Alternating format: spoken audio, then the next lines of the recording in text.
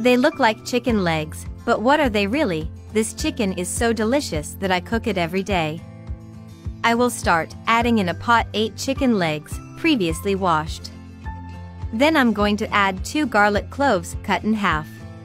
A small onion cut into large pieces. A little carrot cut in half.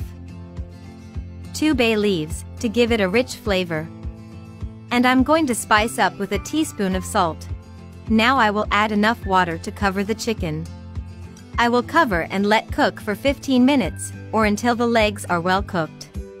After the time and the legs are cooked, I will turn off the stove and drain the water to let them cool. In another pot I will add 500 grams of potatoes cut into pieces. And I'm going to spice it up by adding a teaspoon of salt. I'm also going to add 2 bay leaves. And enough water to cover the potatoes. I will cover and let cook for 10 minutes, or until soft. After the time, I will check if they are ready. For this I will push it with a fork, and if they do not stay stuck to the fork they are ready. Next, I will add the hot potatoes to a bowl, and with a potato masher, I will crush them until I follow a puree.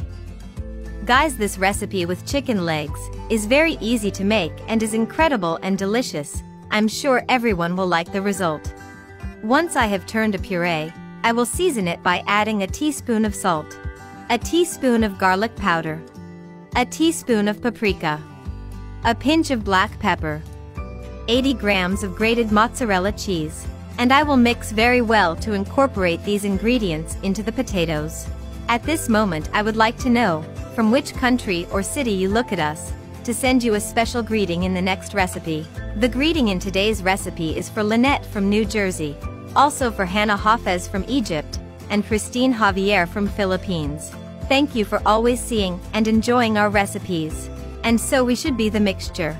In another bowl I have cooked chicken legs, which with my hands I will crumble, as follows. Don't vote the bone, as we'll use it later for this recipe. I will continue to crumble the chicken with my hands. And whether we should stay. I will add all the shredded chicken in the potato mixture. I will also add a tablespoon of dehydrated parsley. And I will mix well, to incorporate it.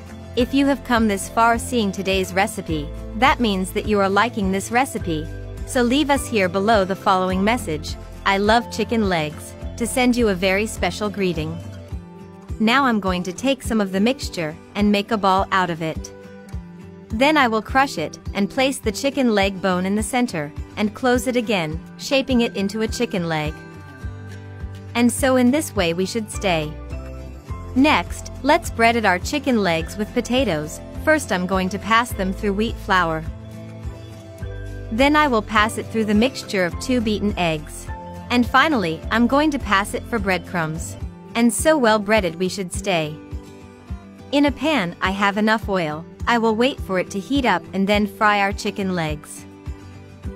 Remember friends that the oil must be very hot, because if you add it with cold oil, they will break it down. Already golden on one side, I'm going to turn it over so that the other side can be browned. And already our chicken legs with potatoes are ready. Look how incredible they have been, a unique and different recipe. But I would like you to rate this recipe from 0 to 10 to know if you liked the result. Thank you for watching this recipe until the end. I hope you liked the result. Tell me if it's the first time you see one of my recipes. And if so, don't forget to subscribe on YouTube as Recipes Oni and activate the bell so you can always receive our recipes. A hug and see you in the next recipe.